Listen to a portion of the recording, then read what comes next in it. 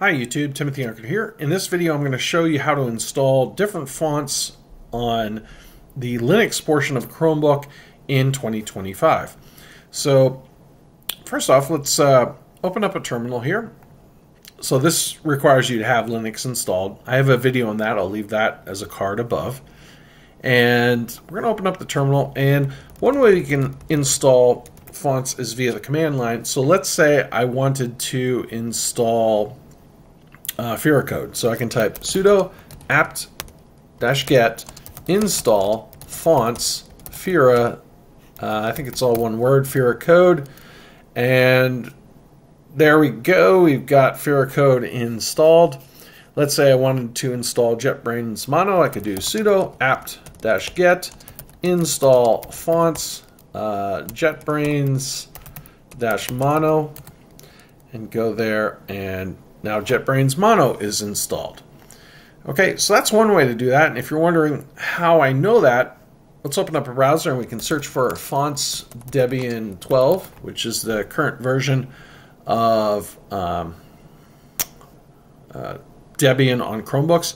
So you'll see software packages in Bookworm, subsection fonts. You can click on there, and then you see the package names that you can install.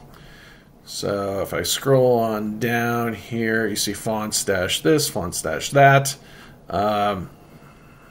Keep going. There's another one, Mononoke, which is a good one. I don't know. Let's just search for it, Mononoke. Okay, yeah. So fonts Mononoke. So I can install that one. Sudo apt-get fonts-mononoke. And Mononoke. You got to make sure you spell it right. Mononoke. Let me make this a little bit larger. So sudo apt-get install fonts-mononoke. Okay, so now we go ahead and we install that.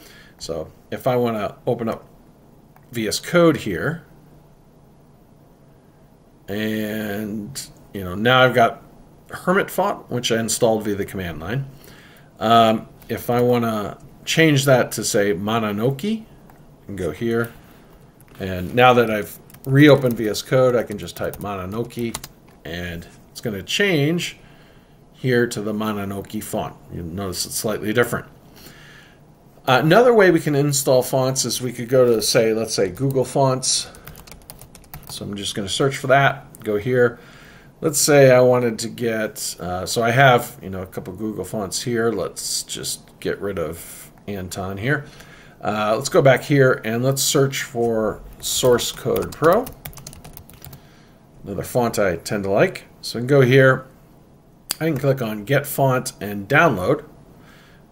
Click Show in Folder, and I want to extract all. Okay, then I might want to go to the static to get the whole bunch of variants here. Copy all of this. I'll go into my Linux files, and I'll show my hidden files here. And if I go to .local, share, and I create a folder called fonts in there. So inside .local, share, create a folder called fonts, and paste all of that in. Now what I can do is I can open up, say, an app that I'm using. Let's say VS Code. So we open up VS Code here. And if we go to my settings, now I can use Source Code Pro. So let's do Source Code Pro, and let's do the medium size. Because I pasted in all those static fonts, I can use that. And there we go. We've got Source Code Pro. So you notice the font changed a bit there. That's all there is to it, to installing fonts on a Chromebook. Hopefully you found this video helpful. If you did, please give it a like and subscribe to the channel. Thanks for watching.